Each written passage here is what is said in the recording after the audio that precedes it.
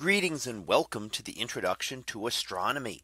One of the things that I like to do in each of my introductory astronomy classes is to begin the class with the astronomy picture of the day from the NASA website, that is apod.nasa.gov/apod. And today's picture for September the 24th of 2019. Well, it is titled Sand Dunes Thawing on Mars. So what do we see here? Well, this is an image taken by the ExoMars Trace Gas Orbiter, and it is exploring Mars. And these are some images of the northern hemisphere of Mars, in fact, near the pole of Mars. Now, Mars does have a very thin atmosphere, so it has winds as we have here on Earth. And in fact, the winds can be very intense. And as we've seen great dust storms on Mars that are kicked up by the winds, they also do create sand dunes. And you can see those here. And the darker colors are the sand underneath. And then on top of it, being near the pole, we do get ices. Now, ice will change and come and go with the seasons, just as it does here on Earth. So during the winter season, if you're far enough north or south, you will get lots of snow and ice building up. And they will then go away in that hemisphere's summer.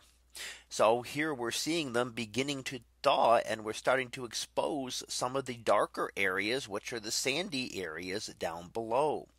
Now, when they thaw, unlike on Earth, the difference is that Mars's atmosphere is so thin that you cannot convert things to a liquid. Water does not become liquid. So they undergo a process known as sublimation.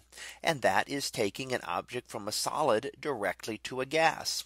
Now, we're familiar with that here on Earth. If you've ever seen dry ice, it's called dry ice because it does not melt, but it goes directly from the solid form of carbon dioxide into the gaseous form of carbon dioxide. And that's actually what happens with both carbon dioxide and water on Mars. The water ice will go directly from the solid into the gaseous state without going through the liquid state. And that's because the atmospheric pressure on Mars is insufficient for the liquid to be able to exist. So in fact, on Mars, both water ice and carbon dioxide ice would be forms of dry ice. Now, as this process continues, as some of the material gets exposed, such as these darker areas, remember that darker areas will absorb more heat. So they're better off at absorbing a light, whereas white areas are better off at reflecting the light away. So just as during the summer, you generally don't want to wear very dark clothing because it absorbs the heat and will heat you up more, and will wear lighter colored clothing because it will reflect the light away. So here, as the darker areas become exposed, then that absorbs more heat into those regions, which will then enhance the process and continue this thawing at a faster rate. So seasonal changes do happen on Mars, much as they happen here on our own Earth.